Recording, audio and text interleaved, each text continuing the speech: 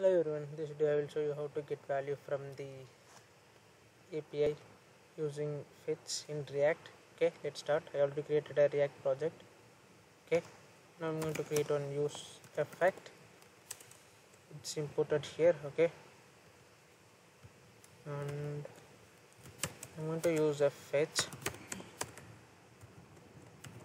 This is the URL. I'm going to get the data from this URL using then method. Okay, this is data.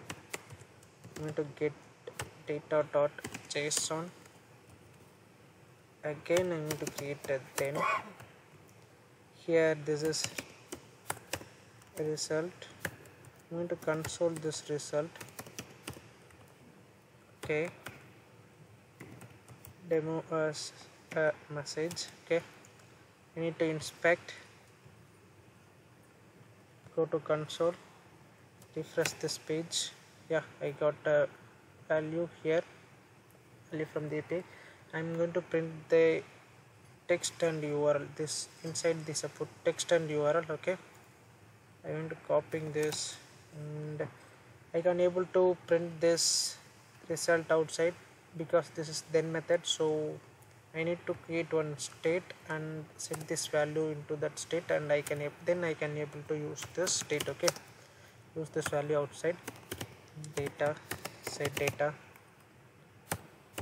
use state. Okay, it's also imported here.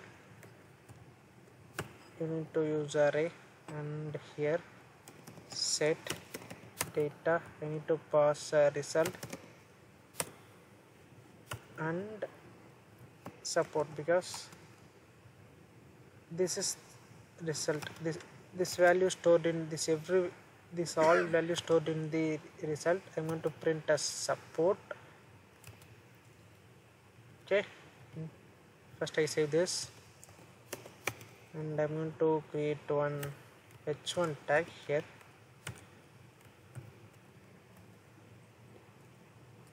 This value set in this data. Okay, now I'm going to print data dot this text. Okay,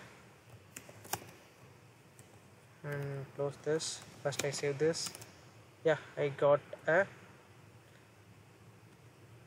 this text. Okay, this and this are all same. Okay, now I'm going to print this URL. Here I'm going to create one h1 tag and data dot URL. Close this. Yeah, I got a URL. This and this URL are same. Okay, you can get a value like this. I think this video will help you. Thank you. I will see you in next video. Bye bye.